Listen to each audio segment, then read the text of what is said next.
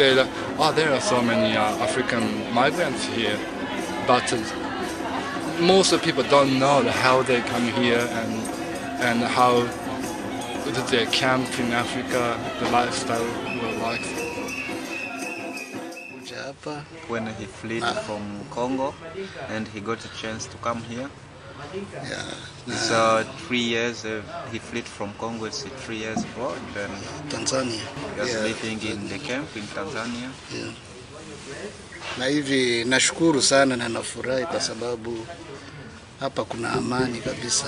So he's very happy because in Australia they are not peaceful. Can I say I'm still in school? Played there. When they reach here, they got a lot of problems. I got a lot of difficulty here. What can I do? So we are looking for that people. And then when we found it, we found them, and then we said, okay, just come, we speak your language. We have your culture. Yeah. So I'm a musician since I've been here. That's what I do.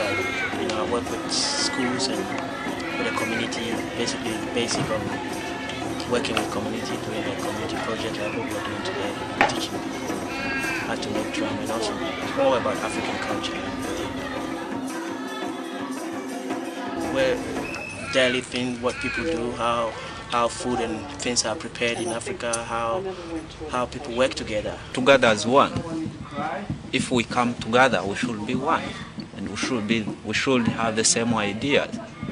Yeah. I've worked with a lot of indigenous communities, straight up to the Kimberleys and other places.